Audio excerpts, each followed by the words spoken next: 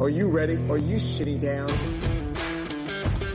The Schein podcast 2022. I've said before and I'll say it again. Divorce affects so many people out there. The money, the property, the assets, so many high-profile divorces. The conflict, the allegations, huge legal fee and support awards, you name it. Divorce is a true team sport. Incredible insight, top divorce stories. Schein podcast, the Schein podcast 2022.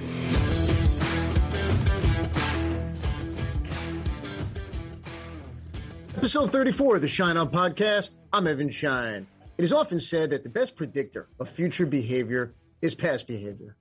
On today's episode, I sit down with Dr. Galit Atlas to talk about her newly released book, Emotional Inheritance, which was released in January of this year and is already a bestseller, a #1 release on Amazon. And if you haven't read it, you should. I absolutely couldn't put this book down. It was that good and enlightening. And this is a book that goes deep into how we live, deep into exploring why we are the way we are. And the book explores the often thought about but unanswered questions of why we may act in a certain way, what may hold us back and why we view the world in a certain light, why we find ourselves in the same relationships time and time again, why we find ourselves repeating the same behavior over and over. And what is it about our past that influences our perception and future behavior and our choices? The book sheds light on things not often discussed, family secrets. It opens up the conversation on inherited traumatic experiences and the impact these experiences have on our lives. On today's episode of the Schein podcast, we're going to talk with Dr. Atlas about inherited family trauma and the relationships between this emotional inheritance and our lives, relationships, and marriages. Following the Schein on Spotlight is my interview with Dr. Galit Atlas. This is an interview you do not want to miss. Coming up next is the docket. All right, Counselor Sir, are you ready for the docket?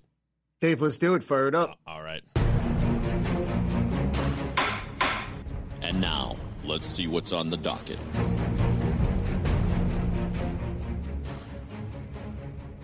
The first piece on the docket, Evan, comes to us from marketplace.org. Item 1. Article poses the question, what's it like when an algorithm moderates your divorce? This is something that's in the news a lot, algorithms controlling our lives. And the article uses an example of when an algorithm was used to mediate a divorce case and what the consequences of reducing a human element in such a personal event could be. Your thoughts on this, Evan? Dave, you got it absolutely right. Look, we're seeing technology play a role in our lives each and every day. How we communicate, how we receive and process our news, how we interact, how we shop, how we learn, how we work, how we date, and now how we divorce. There is an app out there for anything and everything. And this article really comes from an excerpt from the book, The Loop, how technology is creating a world without choices and how to fight back. The article talks about an app, the Co-Parenter, a divorce and parenting app that apparently locks onto patterns for couples based on how they interact, and it can negotiate with one another, and essentially it uses an algorithm to anticipate what may be coming up or what future disagreements may be. Look, algorithms predicting behavior, it's not something that's new. We've seen them play a role in different ways in different industries in the past. How about baseball and the movie Moneyball and Oakland A's general manager Billy Beane, played by Brad Pitt, how we construct our sports teams when we use algorithms, how we build championship teams. The days of the scouts eyeing players, they're gone, and they've been replaced by computers and statistical geniuses and people who really have an expertise in algorithms. And so, yes, it's absolutely believable that there can be, and there is, an algorithm that can assist couples. But the key word is assist, because there is that human element and emotional part of both marriage and divorce.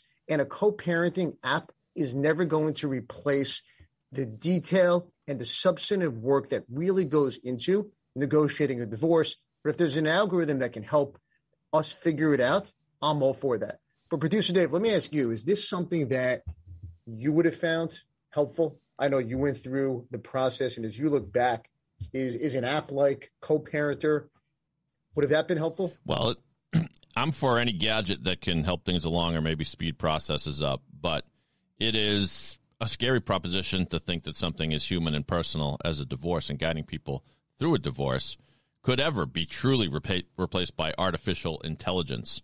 And I know that you would agree with me that I don't think you're at risk of being replaced by an algorithm as a family lawyer.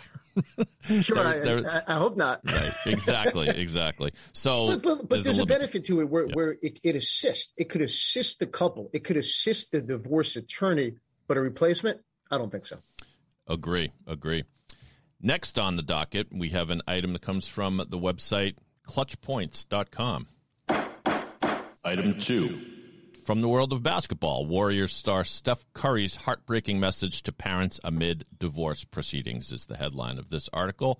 It's been 8 months since Steph's mom, Sonia, divorced her husband, Del Curry, also a pretty good basketball player in his time. Steph has a message to parents amid this divorce. And your thoughts on this one, Evan?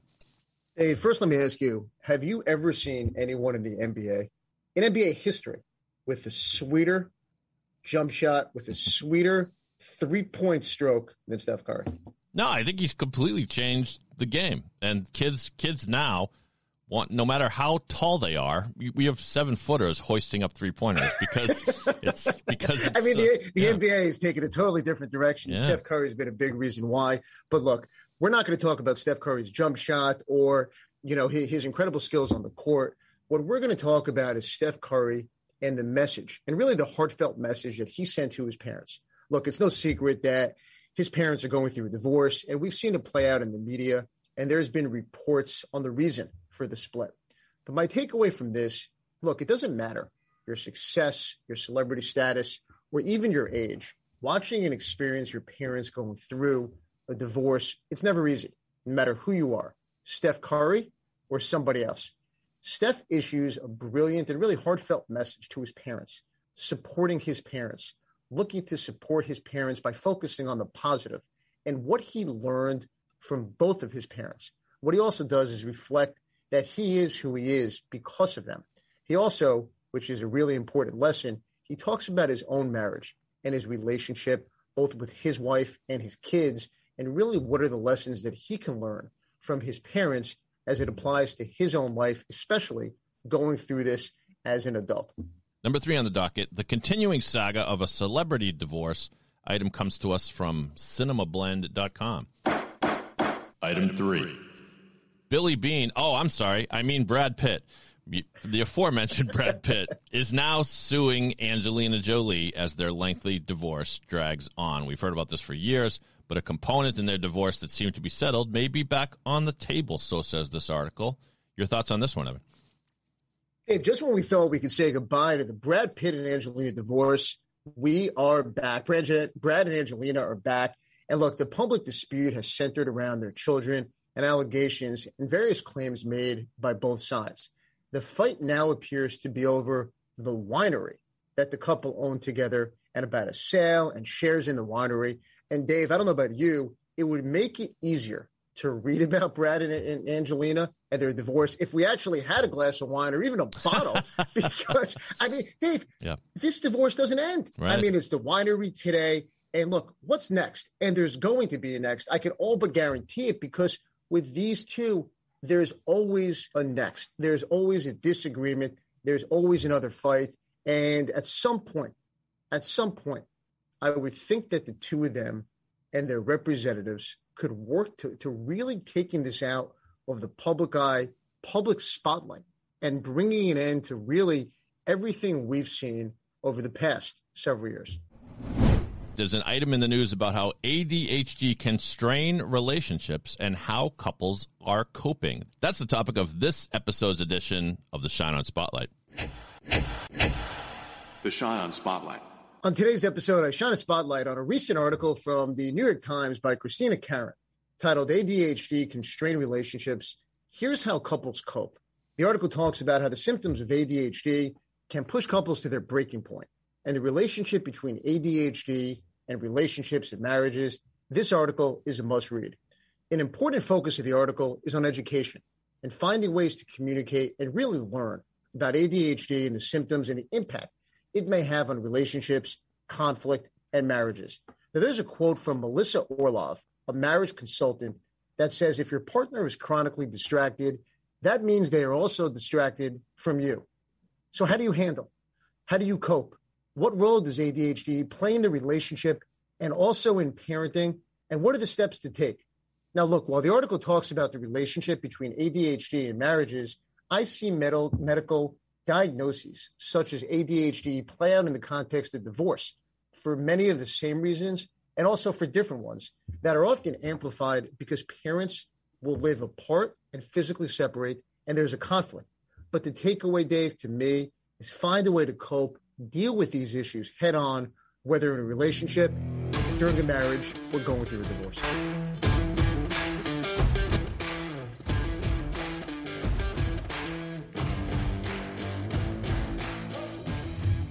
We've all heard the phrase, "I messed up because of my parents," whether as a joke or as a justification. Our guest today in the Schein podcast is Dr. Galit Atlas.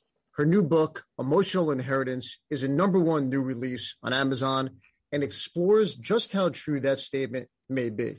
Dr. Atlas is a psychoanalyst and therapist in New York City. She's the author of 3 books and numerous articles focusing on gender and sexuality. Galit, it's a pleasure to have you with us today. Welcome to the Schein podcast. How are you? Thank you. It's a pleasure for me to be here, Evan. Thanks for inviting me. Of course. And Galit, I want to get into your book. And to start, you open your book, Emotional Inheritance, with an incredibly powerful line. You start the book by saying every family carries some history of trauma.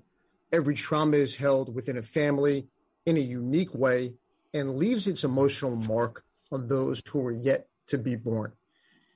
Can you explain what emotional inheritance and legacy trauma is? Emotional inheritance is about emotions that are transmitted from one generation to another.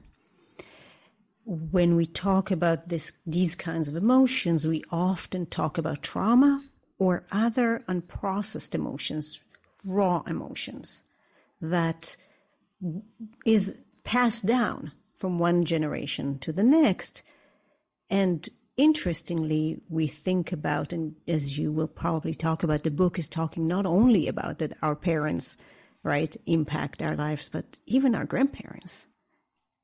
Right. So when we look at our parents and our grandparents and really the generations that came before us, what's the link? What's the relationship to our mental health? You know, it is a good question, because the truth is that maybe the more traditional way and the more the therapists think is that whatever your mental health is, it's about your childhood, right? You know that link. And that's the traditional link. Everything that happened to you in your childhood, everything that was said to you in your childhood. But this framework is slightly different, because what it means is that it's not only what was said or done to you, but it is about who your parents are and who your grandparents were. And so the transmission, if we talk about trauma, for example, if your parents experienced trauma in their lives, and I'm glad you started with that quote, because in fact, you know, when I teach that, and I teach that framework for clinicians often, even clinicians start by saying, I didn't have family trauma. I don't have trauma in my family. And as we start talking, there is no family that didn't experience some kind of trauma. Small t trauma or big T trauma. And we can talk about the different traumas that we talk about in the book, including death, right? Illness. So those kind of painful experiences are passed down. What's interesting to me, and I think it's incredibly important and powerful what you said, because there may be people out there who you work with and clients of yours and patients and even clinicians, as you mentioned, who may think they don't have family trauma. And you speak about in the book about emotional inheritance as a collection of silenced experiences. So can you elaborate on that? You know, the book is not talking only about traumas when we talk about inheritance. There is a lot on secrets in the book, right? A lot of things about family secrets, things, and when we talk about family secrets, again, it doesn't have to be, illicit things. It could be even things, there is a whole section on things that happen in the beginning of our lives or before we were born. For example, if we are what I call an unwelcome baby, accidental pregnancies, these things are often kept as secrets. Parents don't tell their children about that. And the truth is, right, you also don't want them to tell their child that this is you were not planned and we didn't want you, right? But somehow those things that are kept from us from before we were born, I talk a lot about loss that happened before we were born, loss of siblings or loss of family members or loss, right? And all of those things that are held as secrets between people. When we look at those family secrets, and you mentioned the different chapters in your book, what's the advice for someone who doesn't know that those secrets exist, that can't work with a therapist, can't work with someone like yourself because they're not sure what they're actually working through at a very young age. And it may not be until several years down the road, until their 20s and 30s, or there may be a defining moment when they're married or something may happen that sparks an interest. And then really the research and the searching begins. Right. Exactly right. Exactly right. You're touching here exactly the right thing, because there's no search without wanting to search, right? And so in some ways, this book is for people who want to search, and including the whole idea of emotional inheritance. You can't just decide, right? You can't just go and find something without wanting to find it. And the truth is that in the book, I talk about that a little bit too, that in fact, we usually don't want to know, right? So we have a whole sophisticated defense mechanism that helps us collude with the people in our lives and not knowing.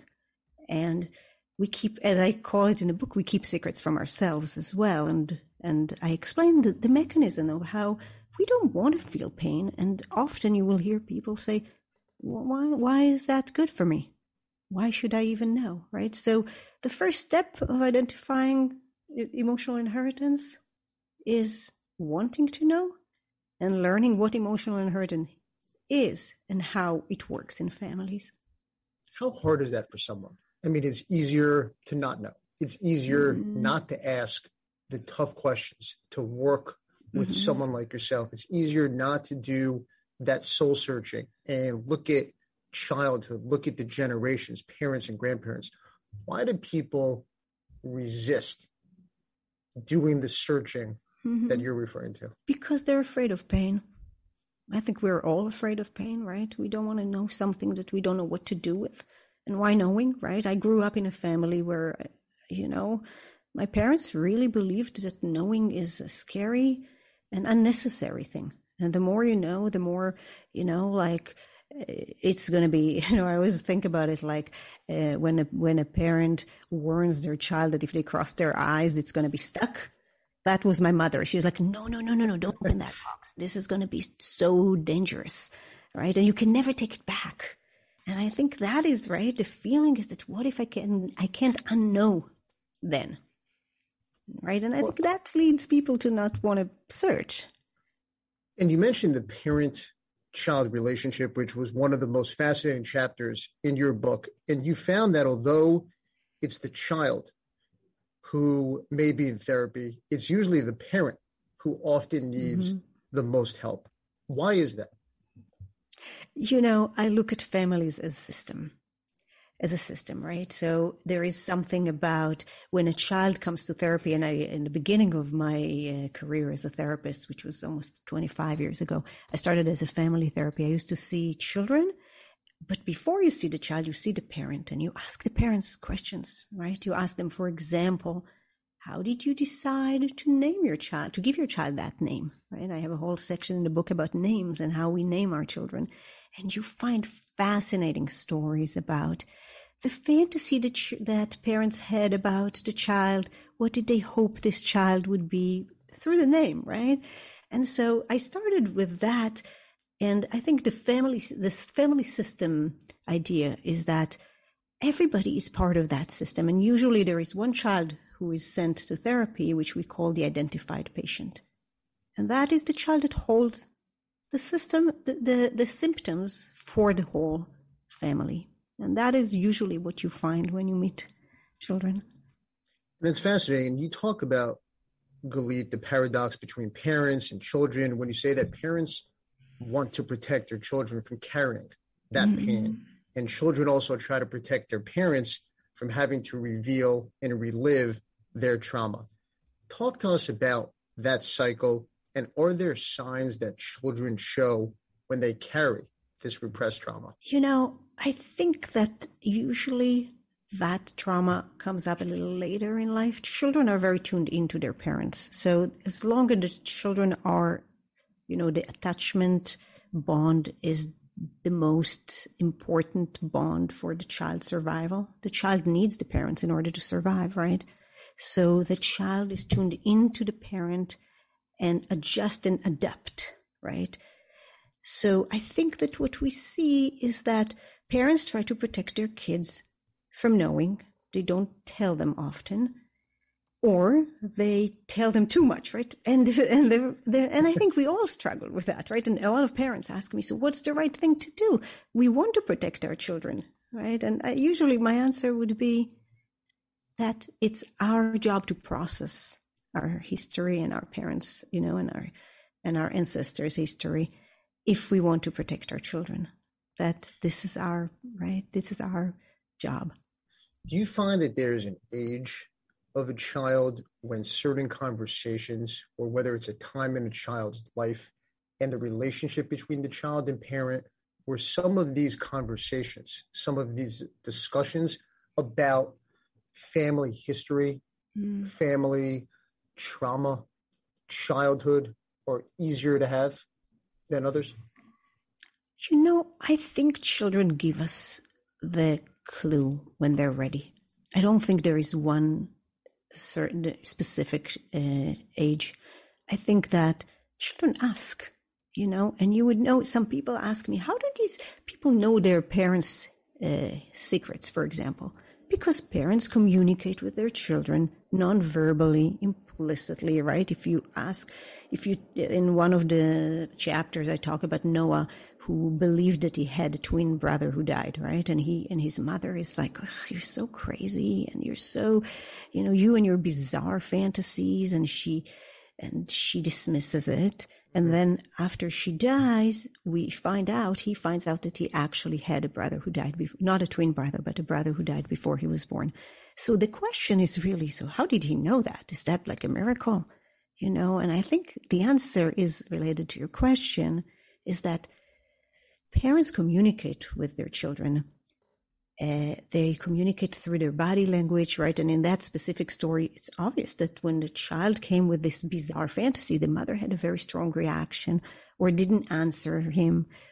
So when children ask us questions, if it's not a question that touches our own pain, it's not so loaded, right? And I think when we follow our children's inquiries, I would say, then we know, and also where they signal to us that it's enough for them, right? Children at some point says like, you know what, I'm done, and they go. Or there is some, children communicate with us. Sure. Children are incredibly perceptive and communicative. You're absolutely right. Right? They tell us what they want to know, and they also tell us when they don't want to know. Yep. Right? Yep. And Galita, I want to switch gears, and I want to talk about affairs and infidelity, which is a topic and chapter in your book. And in the book, you speak about a client that was engaging in extramarital affairs, and you discuss that sometimes affairs don't have anything to do with the relationship.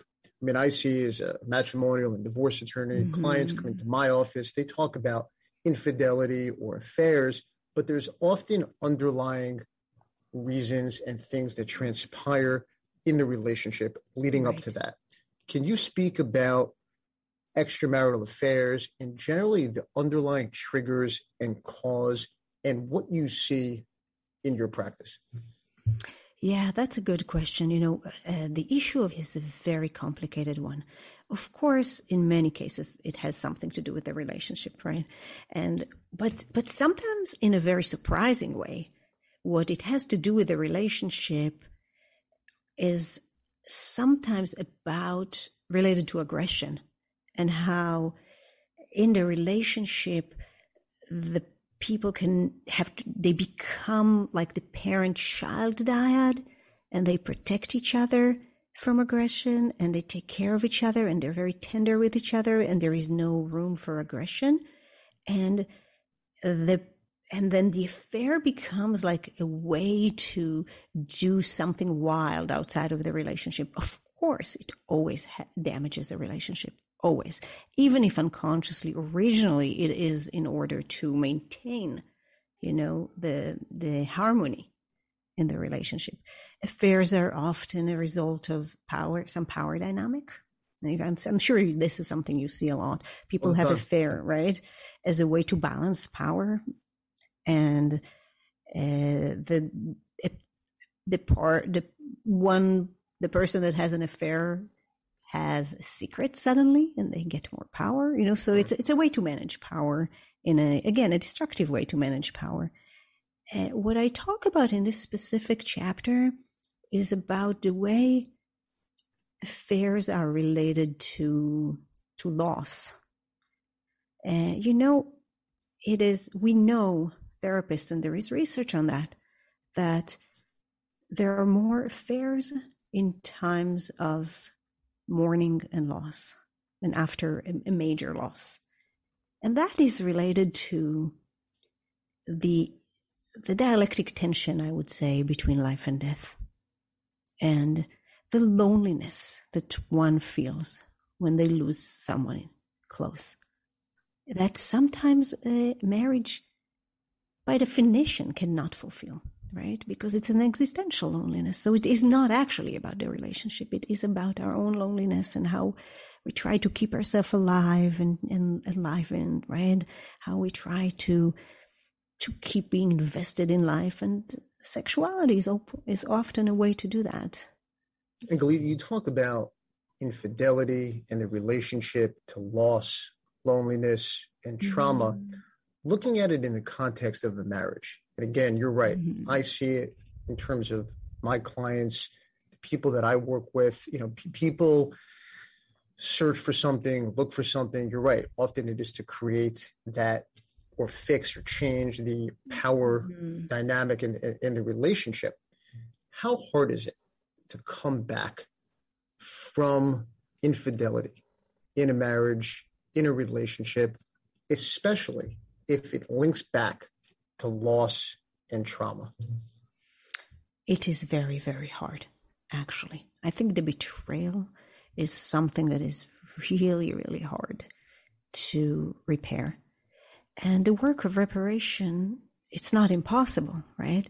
The work of reparation is a work of empathy on both sides. Empathy from the person who cheated, understanding how destructive it was and how painful and hurtful it is. And on the other hand, right, the empathy of the person who were betrayed, right, and understanding, if we're talking about loss, something about the emotional loneliness and longing that loss created, and what that it's not necessarily personal.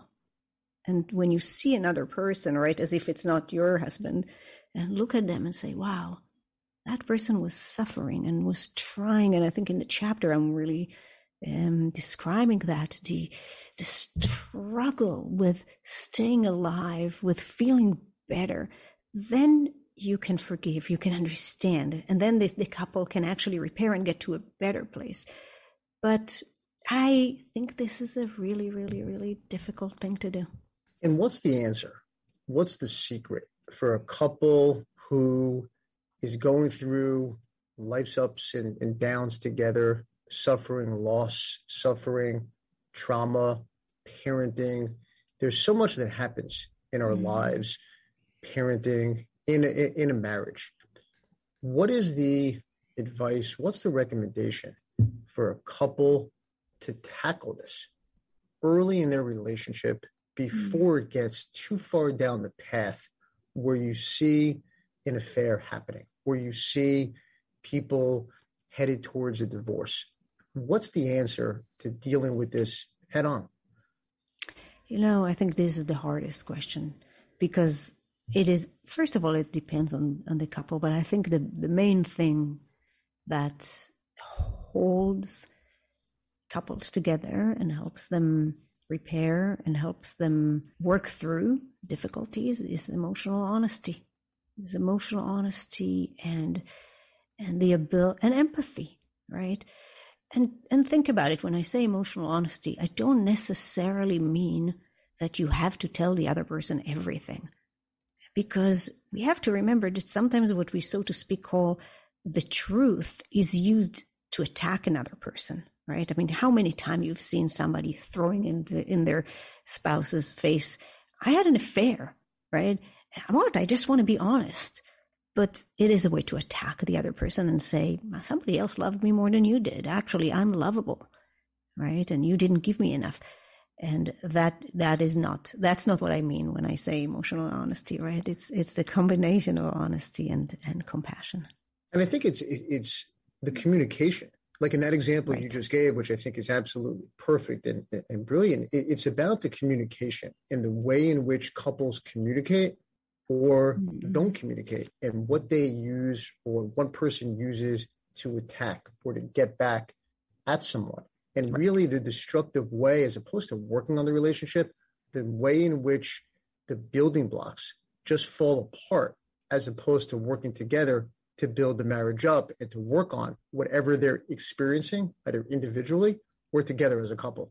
Right, exactly. And you see, there are two things that are, that are important in what you were saying. One of them is power dynamic. Every couple has a power dynamic. And I think part of, in couple therapy, people look at the power dynamic and how we manage that, right? How, for example, say attacking in a passive aggressive way sometimes it is a way to balance power. And then the emotional honesty is the ability to really sit with that and say, maybe the power in the dynamic here is not balanced, or maybe one part feels that they don't have enough power and they need to do something to, right? And the other piece is related to what they call a sibling rivalry.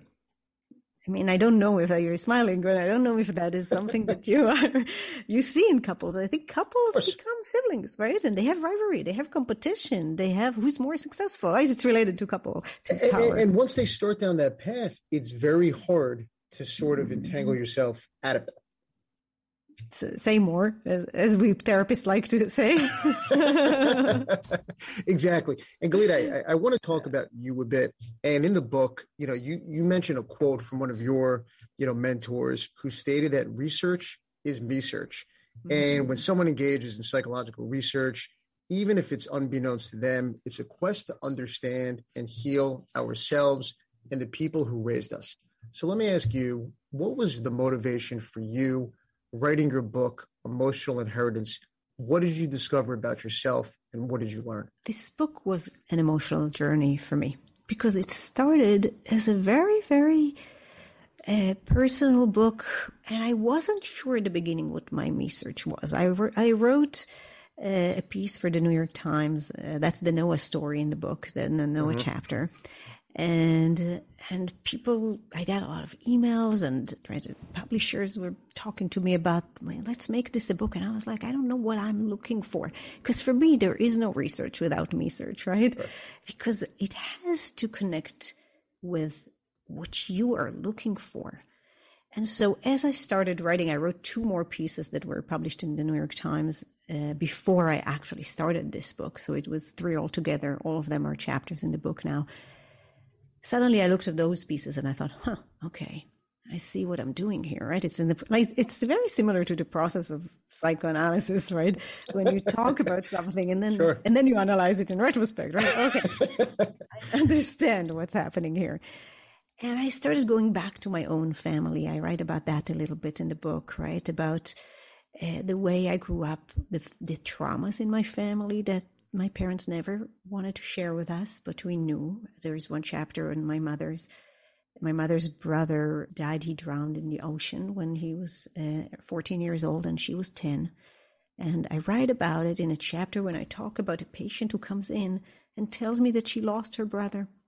And in that moment, I sit with the patient and I really honestly didn't remember that patient is actually my mother, right?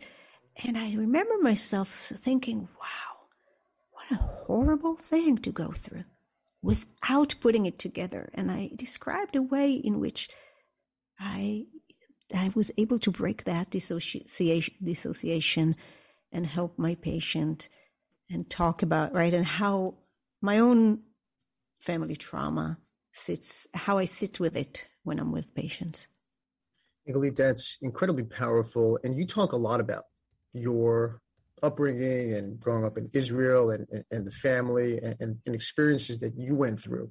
Mm-hmm. As you look back and as you wrote the book, what did you learn about yourself, your family, experiences that perhaps you were aware of and how those impacted you? And then the experiences that from an early age, perhaps you were not aware of. I think every chapter taught me something about myself. And it is, in the book, I talk about the Freudian idea of Nachtraglichkeit, that is German. And it means afterwardness. And the idea is that we go back to experiences and reprocess them again and again and again. And Freud wrote it about sexual abuse, and I write it in the chapter on sexual abuse, but it's actually true for every experience. I'm thinking about even COVID now, right? How we're going to process it again and again, how many generations are going to process it. And so when Freud wrote it about sexual abuse, he was talking about when a child is sexually abused, they don't experience it necessarily as sexual, right? They don't experience the depth of what it means, when I say that. And then as they grow up, in every developmental phase and every life event, they will go back to it and reprocess it, right? When they have sex for the first time, when they marry, if they have children, or if they don't have grandchildren, or if their child gets to the age when that happened to them. And there are many, many points in their lives where they will re-examine it. And for me, the book was a little bit like that. It was another step in my Nachtraglichkeit. I wrote something and then I thought, oh my God. And I felt I experienced it differently and I thought about it differently. And then I recorded the audiobook. Tell us about that. Yeah. That was unbelievable. I was sitting there in the studio recording this audiobook, reading it, and I was sobbing. And I was like, oh my God, this is really, really hard. Yeah. But take us into that moment. You're recording the audiobook, you're sobbing. Take us into that moment, what it was like for you in that moment, in the present, experiencing, I would imagine, all sorts of different emotions and different feelings. Is the experiences, I didn't write this book with somebody in mind, right? And I never thought that I'm going to, right? I wrote it from a very, very personal place and very private. And these days when I get unbelievable feedback from people and emails and people, I get so many emails of people saying they changed their life. And I'm kind of still overwhelmed by that, thinking, oh my God, we believe it. So taking you back into the audiobook, sitting there in a dark room, the studio is dark. It's me and this iPad, and I read it, and suddenly so many emotion comes up, and you could hear it actually in the audiobook. You hear, they stopped it many times, but especially when I was, but you could hear it in my voice, and sometimes they didn't stop it, and you actually hear me being very emotional about, not only about my own experiences, by the way, also about my patients. I feel it. I feel like these stories and these people live inside me, and I feel what they felt. And I think that's one of the reasons, among many reasons, the book really registers with so many people, because you talk from a place of experiencing it and empathy and putting yourself in your clients' positions and feelings and all the emotion that you talk about, the audiobook and reading your book and processing that and your life growing up, it's so important because the book is relatable and it really impacts so many people. And Galit, what's the message for someone reading the book? What's the one takeaway that someone who picks up the book, the message that you would want someone to get? I think what I wanted is really for people to have an emotional experience that is, to some degree, I mean, it's a little grandiose to say transformative because that was not my intention, but I feel like an emotional experience that is a healing experience, right? Where you read something and you think about your life and you think, oh, actually, that makes me think about, and then you think about something in your life. And I think that is, for me, that would be the most, the best compliment I can get. Galit, I want to ask you, as we finish up on the Schein podcast, about marriage and then remarriage and emotional inheritance and trauma. Carrying trauma from relationship to relationship.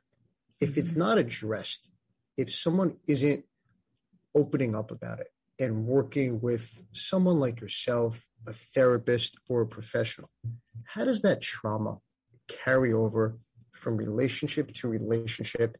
And then what's the impact if it goes unexplored and the questions go unanswered? It's a good question because there is no doubt that everything from previous marriages carried to the next relationships. And I think there is always a fantasy for everybody, even those who don't admit it, I think, that a new relationship will heal them, right? We'll be in a new relationship. Of course. It's going to heal me. And I think part of it is that people end up being divorced, right?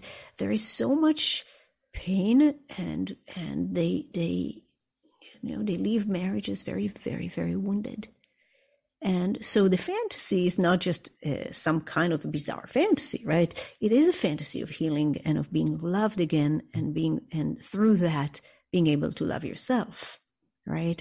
And I think that's where we have to flip it a little bit and say, okay, how do we work on ourselves and not put all that pressure on the next person that will definitely disappoint us, because that's what relationships are, right? There is always disappointment. And I mean, one of the so to speak secrets of relationships is that rupture happens, and the research shows that a good enough parent, which is also a good enough partner, right, makes mistakes and is not tuned into their child 70% of the time.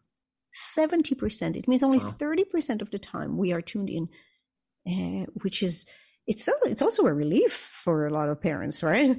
Because it's true. No, it's a fascinating statistic.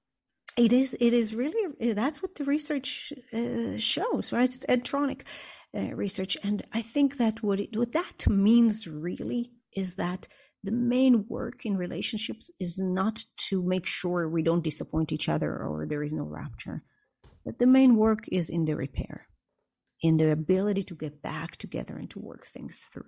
And that, I think that answers some of your question, right, about how we carry with us the trauma of the past or past relationships into new relationships. It does. I want to ask you because it brings something else to mind.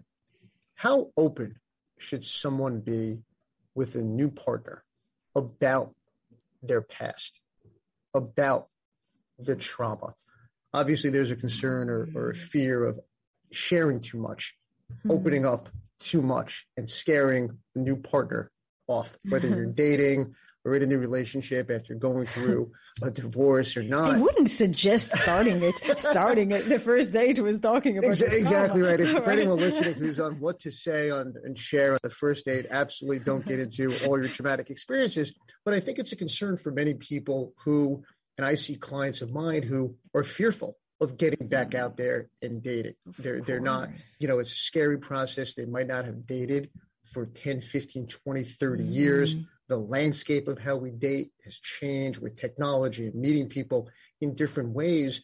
And there's always that question and concern on what's next for me, what's next, what's out there, and really how to go about finding love and really the search for love again.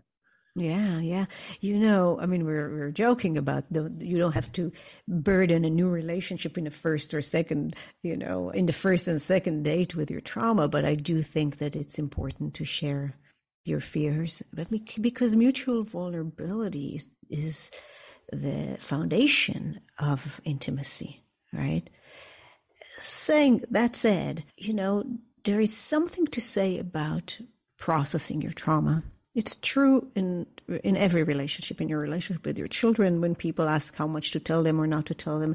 It's the same question, right? In new relationships, being open and being vulnerable is very important. And it's the foundation of intimacy. And yet, you don't want to process your trauma through your partner. You don't want to use them, so to speak, or your children, right, in order to process your trauma. So there is something to say about processing your trauma and communicating it with your partner in an honest way. You are a renowned psychoanalyst, a therapist, an accomplished and best-selling author. We've talked about the experience for you researching your book. You talk about your experiences as a therapist. You talk about the audiobook experience. You have a #1 best-selling book out there. I am sure, as you mentioned, your inbox is flooded with comments and feedback, and you've heard all the accolades and praise for your book. As you look back now on that experience and hearing from people directly and what they have to say, you mentioned the word transformative or the impact or life-changing. When you hear people describe your book in that way, what does that mean to you? How does that impact you and your book and the research and the work that you've done over these years? The book has its own life now. I wrote it, but it's out there in the world, and I hope that it will help a lot of people. And I try to differentiate. I have a small life with a family and a practice, and I like my small life, right? And I feel like these big words of transformative and life-changing, it's amazing, right? To think that something you created is so important for people, and they helps them so much. And yet I differentiate between what I created and who I am, right? I am that private small person that created something that I put out there, and I'm still trying to process, all the responses. I still answer everyone, and the people around me kind of like laugh, and and my children make fun of me, and they say, "Yeah, you're so interested in people's life," which is really true. When people write to me, I'm like, "Oh my God, and that person had this, and they had that," and yeah. That's a credit to you, and what makes the book so powerful and really register with so many people out there. Galit, your book, Emotional Inheritance, is a must-read. The impact is tremendous. Thank you for coming on the Schein On podcast. Tell all the listeners where they could pick up a copy of the book. You mentioned your articles. How could everyone who's listening find out about your work, articles, and the book? I think it's easy. You just Google either my name or Emotional Inheritance. Emotional Inheritance is on every bookstore, I hope. And I hear that it's on the airport, and definitely on Amazon as well, and the audiobook on a few places. So it's out there. And Galit, this was an absolute pleasure. Thank you for coming on the podcast. Thank you so much, Evan. Episode 34 in the books. Dr. Galit Atlas, she was absolutely brilliant, terrific. What a spot, what an interview with her. Producer Dave, thank you as always. My pleasure. Another great one in the books. Dave, we are on a roll. Thank you for everything. And thank you to all the listeners. You can listen to the podcast on all major podcast platforms and at Pod 617, the Boston Podcast Network, with the best guy in the business, Producer Dave. Follow, subscribe, and head over to scheinondivorce.com. Follow me on social media for the latest content. I'm Evan Schein, and I'll talk to you again real soon.